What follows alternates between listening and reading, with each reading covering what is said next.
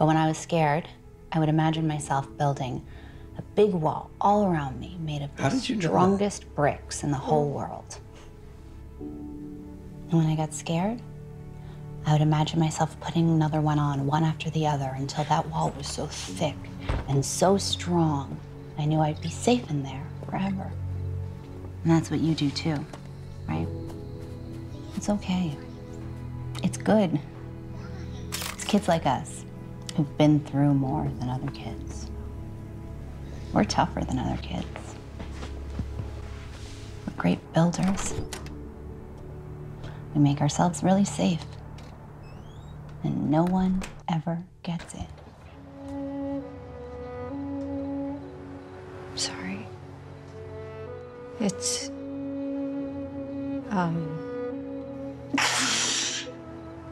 No. I love you.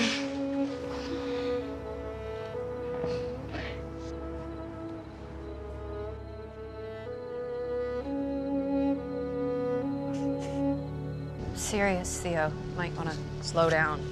But I'm trying to drink her back to life. Would you like me to stop? Does he even know that she's dead? No idea. If he doesn't, that's on him. He deserves to be here. You're not giving him time to get here. He missed her wedding. We're not gonna let him miss her funeral, too. I believe you.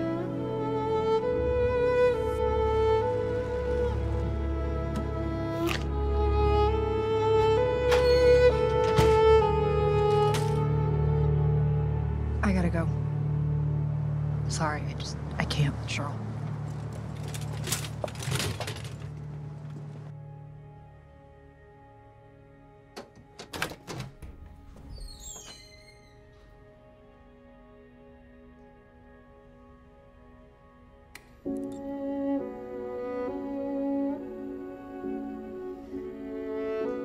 No, you don't know. You don't know what I felt. And you don't know what I feel. And I am allowed to process that any way that I want to. You don't just stand there and dictate how we all grieve our dead. Fuck! Oh my God, don't touch me! Let go! You've never cared about anyone more than yourself. And that's sad. But don't lecture me about adulthood, Theo. Not from Shirley's fucking guest house. I had to know, and I touched her, and I felt nothing. It's okay, baby. We're right here. Nothing. Right here. And it spread everywhere in me, this nothing, until I couldn't feel anything anymore. I was just this dark, empty black hole. And I tried to fill it up. I tried to fill me back up, and I called Trish, and she came right away, and I felt nothing. And then I tried to mourn it awake, and I felt nothing. And so I drank, and nothing worked. I couldn't feel anything. Shirley, after I touched her skin, I couldn't feel anything. And I'm just floating in this ocean of nothing.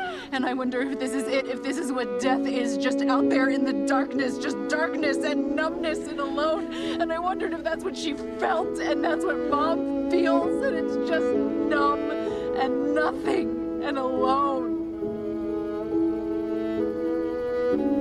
What if that's what it is for all of us when the time comes?